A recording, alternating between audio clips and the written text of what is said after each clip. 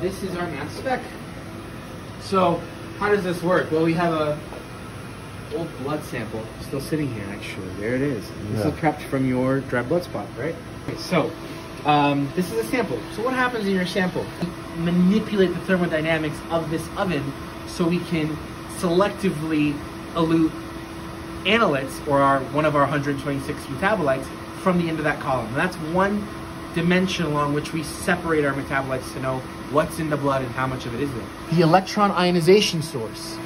This takes the air, the vapor on the helium with the analytes in it, with the metabolites in it, and it ionizes them. This comes in this way, and we bombard it perpendicularly with an ion beam, with an electron beam. And we're able to definitively, with high specificity, identify which compounds they are and quantify them by the area under their peaks. How do we know what we say is what we say? There's a database called the Human Metabolome Database. And on that database, they've injected not blood, but standards of known concentrations. What have they done? They've bought standards, usually from like Cambridge Isotope Laboratories, Avanti Lipids, whatever. There's tons of suppliers that you can buy standards from. And it's a pure chemical standard, 99.9999, right? And they inject that, and they see what's the retention time and what is the mass to charge for that. And they've curated that information based upon their mass spectrometry and the columns they've used. I've brought in that information, curated these metabolites based upon their relevance to human life. Caffeine is in here, ibuprofen is in here, some exogenous metabolites are in here, some systemic environmental pollutants are in here, their downstream human metabolites are in there. That's how we calculate our environmental toxin exposure scores. Man, if you could see what I see, this is a gift. Yeah. This is a gift. So yeah, we might make $1 or $2, but overall, that's the mission: to let humanity know itself truly at a molecular level. Yeah. Then you solve it all. Let me go show you how you process it from the beginning. Okay, so we take tubes, and in those tubes we put in little ceramic beads. So your dry blood spot comes, your dry blood spot card comes. I take a biopsy punch. These are disposable punches in these like single wrapped packages, right? I take a biopsy punch, I use one per sample, and I cut out one of your punches. That's all I need. I save the other one until I make sure the data that comes off the machine looks good, just in case I need to reanalyze it, right? One gets punched, goes in a tube with some ceramic beads. The other punch goes in the -80, just until we need to get it, right? You put your tube in here, you put the tube with the reagents. You have some liquids that go in there, so you have your reagents to extract the metabolites out of the filter paper and precipitate the matrix. So basically it binds the paper together and it sucks the metabolites out of the paper. And the next thing we do is we put the ceramic beads in the tubes with it, because we want them to bounce around the paper and really break it apart. How do we do that? For 20 seconds, we shake the shit out of it. And that homogenizes it. If you have a tube in there with your sample and the 2 ceramic beads, 0.8 millimeter diameters, it's gonna like destroy everything. You're gonna get like a big like sludgy thing in there. It's gonna be just red. It's gonna be torn apart paper, and the metabolites will have separated from it. Then you come and you take the tubes and you fill this with ice and water, and then you turn on, this is a sonicator. This puts frequency into your samples. Why does it put frequency in your samples? You just broke apart all the paper. With the chemicals, you've extracted a lot of the metabolites out of that paper, and you're making sure you're getting what's called good analyte retention, right? We don't want matrix in there. Matrix is the paper. Matrix can actually suppress ionization at that source, at the source you saw, the electron beam.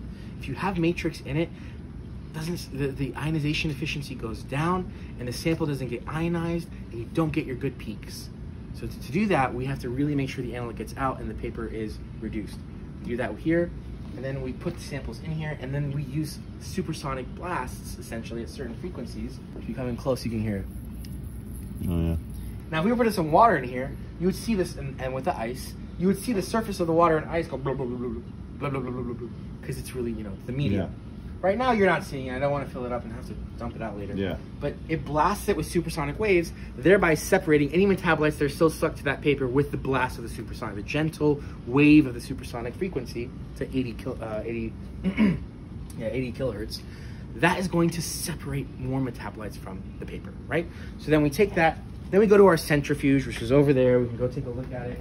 And we centrifuge the sample so that we have a big paper shredded mess that basically becomes white again because we supersonic blasted all of the whole blood off of the paper. And then you get an aqueous top layer, which is just like red liquid, which is the blood and the reagents, right?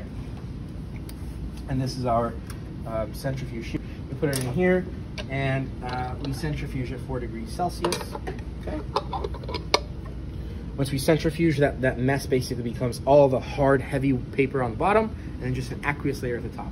We take that aqueous layer out, and we go and dry it in that dryer you saw in that room. So that dries under vacuum at 37 degrees Celsius, and it takes the metabolites and takes all the reagents and the chemicals we put in it and evaporates it off, leaving only the metabolites there at the bottom in dried residue form. I've had kids throw away the tubes, the undergrads, because they think there's nothing in it.